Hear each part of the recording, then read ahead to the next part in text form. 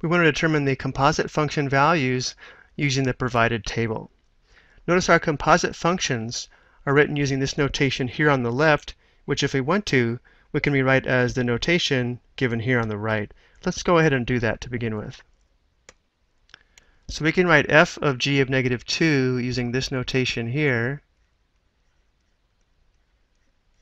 G of f of 3 can be written using this notation here. F of 0 can be written like this. And g of negative 4 can be written like this. When evaluating a composite function, it's important to recognize which function to evaluate first. When it's written using this notation here, it's probably easier to recognize that we'll always start with the inner function, or in this case, g of negative 2. Another way to remember this is to read this as f after g of negative 2, whether it's in this form here or this form here. So to evaluate this composite function, we'll first determine g of negative 2. So we go over to our table, find an input or x value of negative 2, which is here, and then find the output for function g, which is positive 1. So we can replace g of negative 2 with positive 1.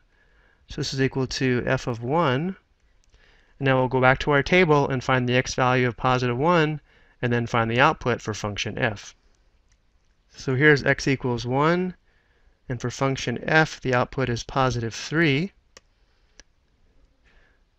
So this is equal to 3, which means f of g of negative 2, or our composite function, is equal to positive 3 when the initial input is x equals negative 2. Now we have g of f of 3, so we'll first determine the value of f of 3. So we'll find an x value of positive 3, which is here. Then the output for function f is positive 4. So we'll replace f of 3 with 4, giving us g of 4. To evaluate g of 4, we find the input or x value of positive 4, which is here. Then for function g, the output is positive 2, which is the value of a composite function when x equals 3. So we can write this as g of f of 3 is equal to positive 2. Next we have f of 0. So we'll first determine the value of f of 0. So we'll find the output for function f when x equals 0. Well, here's x equals 0. Here's function f, so the output is positive 1. So we'll substitute 1 for f of 0, giving us f of 1, which we already found earlier. When x is equal to 1, the output for function f is positive 3.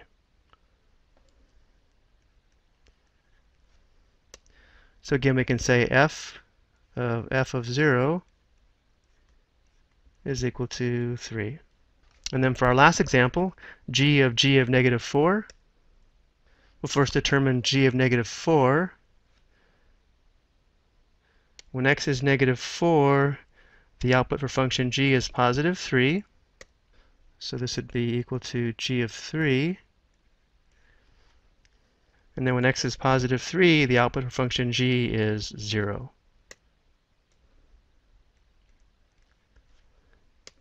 So we can say g of negative 4 is equal to 0.